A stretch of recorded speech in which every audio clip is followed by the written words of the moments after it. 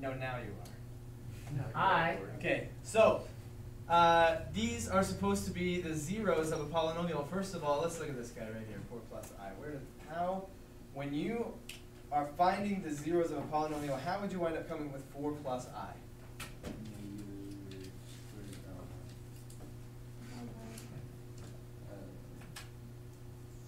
I hear some sounds that sound like words, that sound like they're right. What's that? Square rooting a negative number. Square rooting a negative number. Now, how do you come about a square root in the zero finding process? There's a number squared, or Who said that? I Emma did. Is she lying? Is she just stealing this? Stealing your fire, Chance. No, Chance. I was not. Chance has got his own. Stealing your fire.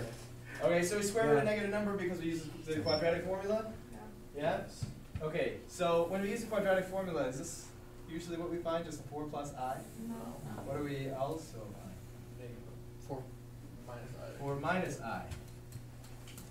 Right? Imagine with me for a second. You got this plus or minus the square root of negative 1, right? That happened in the quadratic formula. And then 4 plus or minus, well, that's just called I, so we call it I. 4 plus I. Well, they forgot to tell us the minus I. And if we're to assume that when we find this polynomial, it has coefficients that are rational numbers, right, and are even real for that matter, then we have to have this other imaginary zero, complex zero. If we don't, when we multiply all this stuff together, you can imagine our answer, our polynomial, would have i's in it. Does that seem possible? Well, if we didn't put this other zero in there, if we didn't have this one, and we only had this one, and you multiply all that stuff together, yeah, you're going to wind up with an I in your polynomial, which we don't want.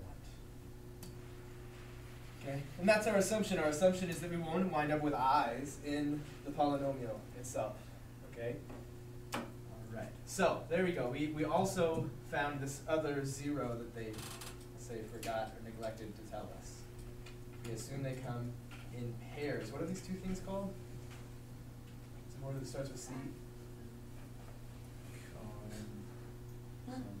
C-O. Conjunction. C-O-N-J-U. Conjugations. Conjugate. Conjugate. Conjugate. Okay, the noun, conjugate.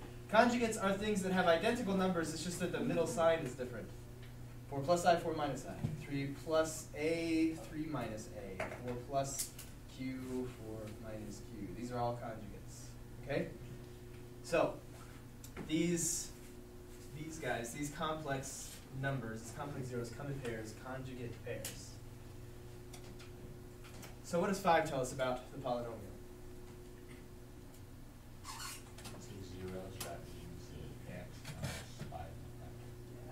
X minus 5 is a factor. squared. Because we need to be able to put 5 in there and get 0 in this factor, right? Because then we want that factor to multiply by this factor, by this factor, by this factor, and get 0. How do you know it's 4 factors? How do we know it's 4 factors? Because 4 plus I, 4 minus I are 2. Two super zeros, so we have 1, 2, 3, 4 zeros, which should give us 4 factors. Well, originally we only had 3 zeros. How do you know they're not neglecting the other?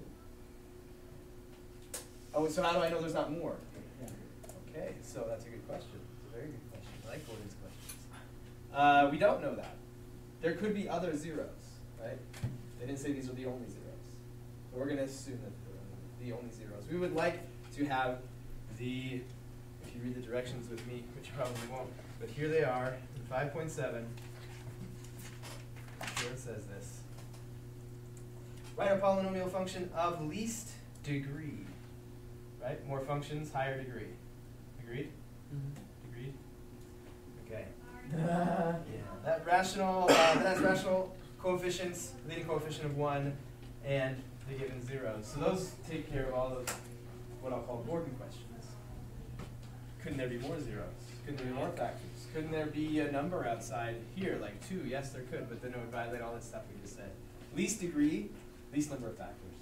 Leading coefficient of 1, meaning all these should be starting with x and not 2x or 3x or something like that. Some ridiculous.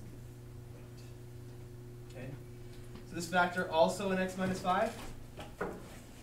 See see how we take the 0 and we put it into the factor in the form of x minus the 0, right? That will always work. Let's just have a sidebar over here.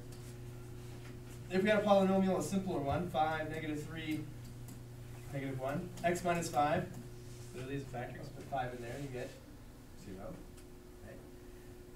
Here, x minus -3 gives us x plus 3, -3 minus a -3 will be 0, and x minus -1, right? My point here is, whatever the 0 is,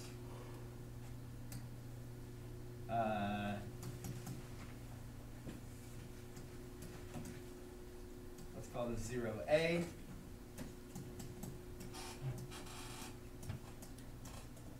Right? Everybody catch on what I'm saying there? We can take the 0 and we can say x minus that 0. Because if we plug the 0 in there, right there for x, and we subtract a, we're going to get 0. Okay? So if 4 plus I is a 0, we can just say x minus 4 plus I, and x minus 4 minus I. Okay, 0 goes there, and that one there. Okay? Good checkpoint right here. How's everybody? Yeah? Now you concentrate the distribute. Right, we'll distribute those as soon as I'm sure everybody is okay with this. Like, this all makes sense. 4 minus I makes sense. X minus 4 plus I makes sense. Actually, did I put parentheses around it? That makes sense. Okay, you're one step closer to doing it on your own here. Okay, so let's continue on. We have, well, we can multiply these together. That wouldn't be too hard. X squared minus 10x plus 25. That's great. We're going to even multiply that by the result of this. Now let's talk about this. Okay. I showed you last time what happens here, but that's not the easiest thing to see, so we're going to see it again. Okay. I'm going to skip the in-between step for a second, and then I'll fill in the blank. What's going to happen, what we are going to get, okay, is we are going to get, actually I'm going to put one more step in between. This next step I'm going to say distribute the negative. X minus 4 minus I, and x minus 4 plus I. And I'm going to group these together. I'm going to group those together to show you something.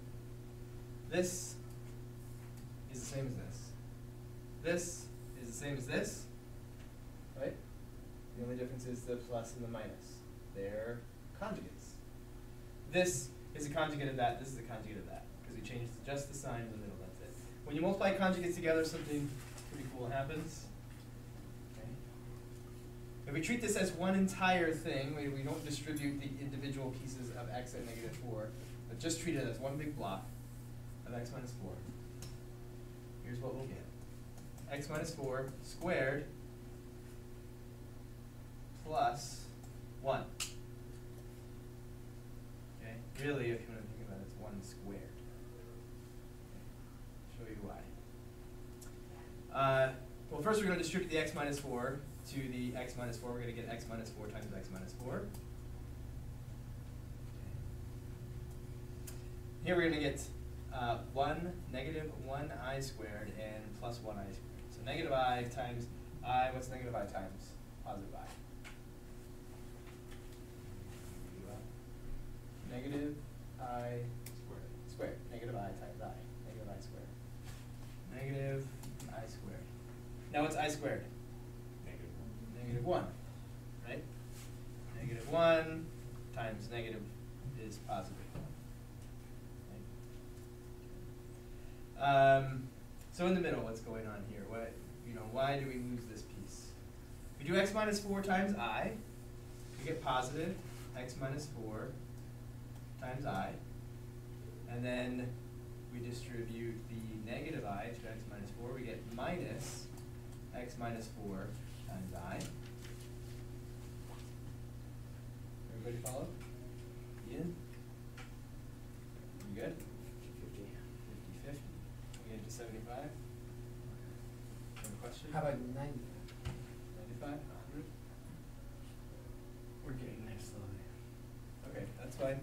Breathe. I am breathing. Okay.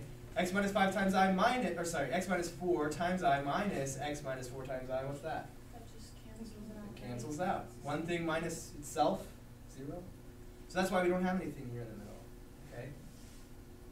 Imagine another scenario where we still have conjugates. Here, let me show you over here. Let's make up 2 other imaginary conjugates to multiply together, because that's probably the hardest part of this problem. Okay? So pausing this right now. And let's make up 2 other conjugates that have complex numbers involved. Okay? It looks a lot like this. How about x minus 3 plus 2, let's say 3i, and x minus 3 minus 3i. The helpful thing here, the thing that you may not think to do, that once you distribute this negative, which you'll always have to do, distribute the negative, is grouping this x minus whatever. Okay? That's what you gotta think about. Grouping those together so that you treat it as 2 identical things. So we get x minus 3, the whole thing, times x minus 3. You get x minus 3 squared. Good? What's next? Distribute the same thing to -3i. To the negative 3i. And what does that give us? Negative x. Negative x Minus 3 times 3i. times 3i. Now what?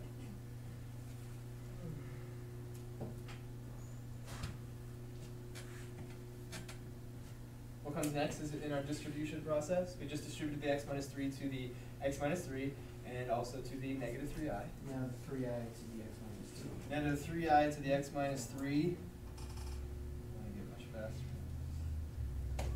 Okay, so 3i times x minus 3, that's going to be positive x minus 3 times 3i.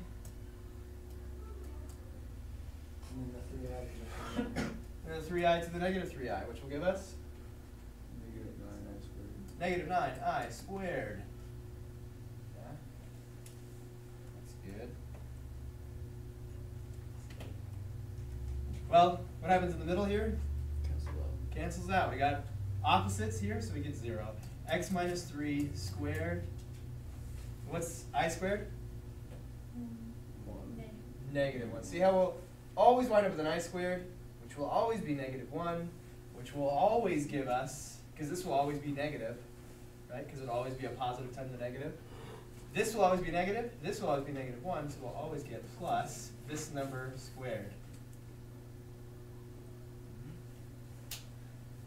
Intriguing. Very. So that's x minus 3 squared plus 9. Yep. And this is x minus 4 squared plus 1. Now let's just finish this one out real quick. X squared minus 6x plus 9, that's this, plus this 9, x squared plus 6x plus 18. That's sick, dude. Yeah, dude. Corn. Why you gotta be so different from all the people Me? who are the same? Your best Who's gonna be so different in such a different? That would Be be different in a slightly the same way. He's his own species. That's not. Speech. Then I'm not being visual. Species. I just said I was saying Just some different. When I said that's species. sick, dude, I was trying to That's conform what to him. curriculum is talking about. Anyway, x squared minus 8x plus 16 plus 1, right? Got the 16 from 4 times 4, and then 1, okay? Then x squared minus 10x plus 25 times x squared minus 8x plus 17. Do we need to finish this up? X to the 4th minus Huh? 18x. Is that distributed? minus 18. Wait. Minus 18. Minus 8. Where'd you get the 18? Minus 80x. Plus 80. Plus 80. Should we keep going? Yeah. Or do you think we're good? Yeah. Okay, let's keep going. 3 and 3. Here, let's color code it, because I love color coding things. Okay, red will be x squared being distributed. X to the fourth minus 8x to the third plus 17x squared. Orange will be the 10x minus 10x to the third plus 80x squared. 80. 80 squared. 0. Minus 170x. And black will be the 25 plus 25x squared. That's fun. Minus 200x plus Something ridiculous. 425. 425. Whoa. Whoa, right in my own noggin. Not Wrote it good. on paper. You just said it out loud. Wrote it on paper, didn't you? It's my homework. Yeah. Oh, that's not as impressive. X to the fourth, right? That's the only fourth power there is. Then let's learn to the third power, there's only two of them. Negative 18 x to the third. This is like the best part of algebra right here. It's so relaxing. 17x squared plus 80x squared, that's 97x squared. Plus Plus 25. what? Plus 25? 97, 122. what? 122. 122. Plus 122x squared minus 370x plus 425. That makes me want to grind my face against a cheese grater. Oh, that's a terrible image. Okay. Any questions about any part of this? Because we're about to do it again, but without. That was a lot of numbers. You're gosh, going I'd rather down, not bro. practice and then just take the test and be asked a question like this without trying and then Water. not know what I'm doing. That would be so much better. Let's get it on. Okay, so here's what I want you to do. Here's what I want you to do. Okay, so you're gonna do some work, and you're gonna pass your work on to one of the other groups, and they're gonna undo your work. Okay, we're gonna see if your work holds up, and we're gonna see if each of you knows how to do each part of this. Okay, so here's what I'm gonna do. I'm gonna ask you to, in each of your groups, work together. Did you hear about the part where you work together? No. Yeah. Okay, work together. Okay, then I want you to you're all gonna make a polynomial, and then when you pass it to the other groups, they're gonna find the zeros of that polynomial. Does that make And then, sense? it has to be an actual polynomial. But do we have to find the polynomial again? We don't have. I'm gonna ask each group, they're gonna make a different polynomial, some of it's gonna be up to you. I want you to make a polynomial that has one real zero, E first, one real zero, and two imaginary zeros. Actually, I shouldn't say the word imaginary because it's a little more than that, it's complex. Okay, that's one that looks like this, two complex zeros. Complex is A plus BI, right? Just a number plus or minus. Two complex zeros. Now complex zeros in conjugate pairs, remember that's why I said two complex zeros. So, right, A plus BI and minus BI. Let's put A plus minus, just so And now we write a problem from that. so I want you to decide what the one real zero is. Maybe it's 3, maybe it's -7, whatever. You decide. You decide what the complex zeros are. You make the polynomial, okay?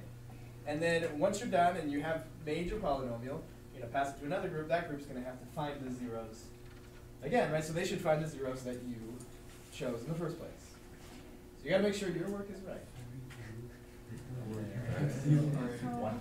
Get to work, but that's only a 3rd degree, right? Not 4th degree like the one we just did, just 3. Go. You have to do it first.